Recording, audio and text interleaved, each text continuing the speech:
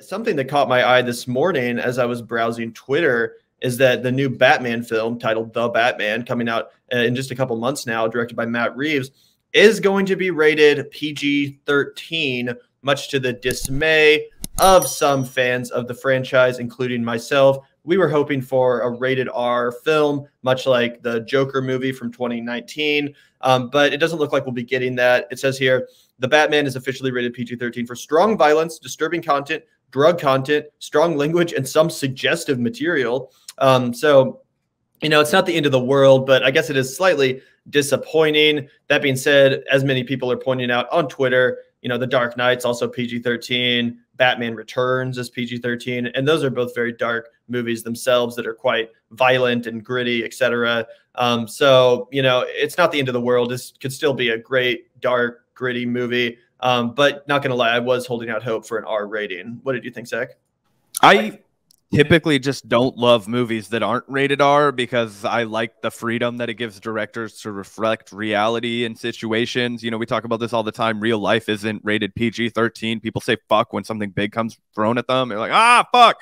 That is America in 2022. That's the, if you can only drop the F-bomb 3 times in your movie before you're rated R, it just makes it feel antiquated. It doesn't have the same kind of sharpness, especially if you're dealing with like a criminal underworld and everybody's just like, oh, gosh darn it, I stubbed my toe.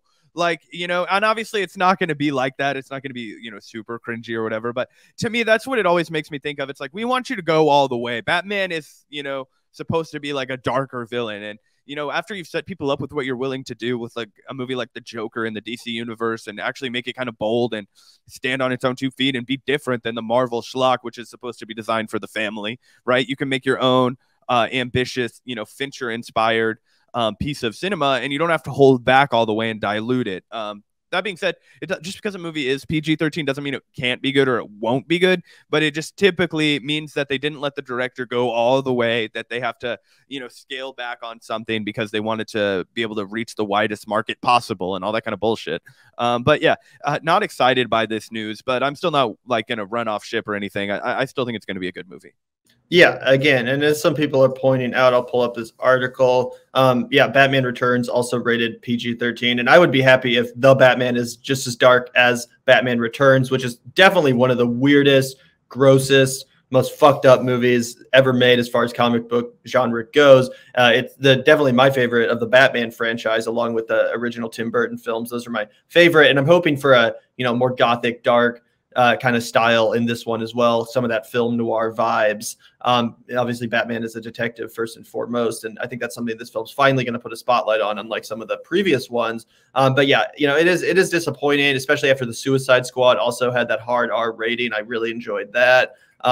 But it's hard to get too upset because, again, think about all the other good Batman movies exist that aren't rated R. It's not like Batman has to be dropping the F-bomb every 5 seconds for the movie to be good. But yeah, definitely a little bit disappointing. It certainly ignited a bit of a debate as well online with some people, really upset about this and some people not as upset about it. A lot of people are pointing out that, even though it's rated PG-13, the way it's described still sounds pretty damn R-rated.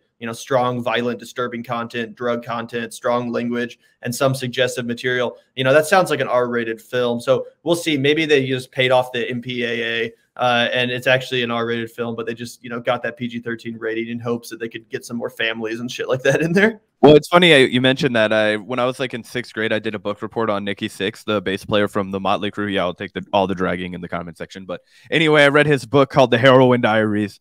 And one of the things that he talks about in the book is how during the 80s, when everybody was trying to get the craziest shit possible on MTV, they would film these just fucking astronomically insane music videos.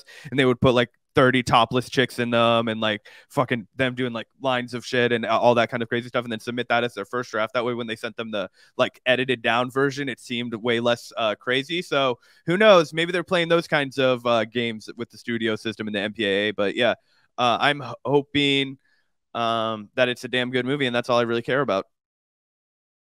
Yeah, same. And I'm super excited about the direction this film is going in. Definitely inspired by Fincher movies, specifically not Zodiac, Seven, from what I've heard. And also, I was a fan of the photos of the Riddler, which just dropped. I can pull that up. But yeah, they're definitely going for like a Zodiac killer vibe. here.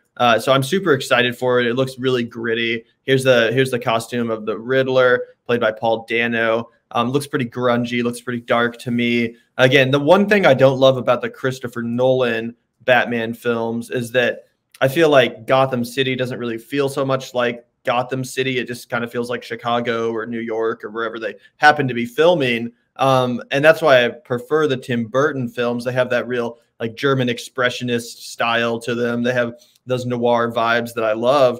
And Gotham City really feels like a dingy, crime-ridden place, a kind of place where Batman would exist in. And I think that they're going to go back to that with this new film. I'm super excited for it. And I'm a big fan of director Matt Reeves.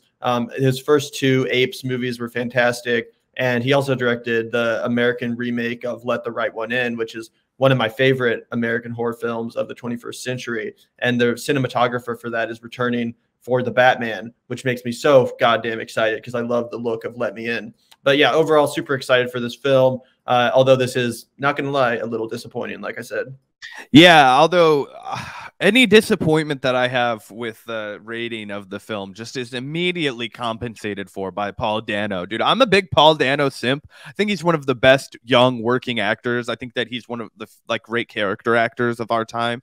I loved him in Prisoners. I've loved him in a bunch of stuff. Obviously, he's amazing in There Will Be Blood, that kind of shit.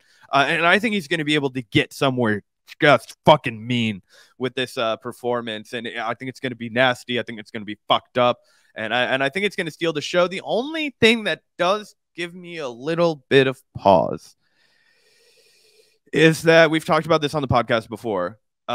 When there are too many villains in a movie, it kind of fucks it up because they don't get developed properly, and I'm worried about how the screen time is going to get split between Dano and Farrell, who's going to be playing the Penguin.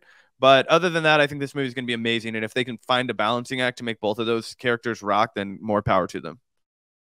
Yeah, I'm hoping that works out as well. We'll see. You know, we'll be here to review it when it drops. Definitely excited for the film, and I'm optimistic about it. But yeah, it's definitely, you know, it could go the other way as well. So we'll bring you guys our thoughts on that movie when it drops. Super excited for it.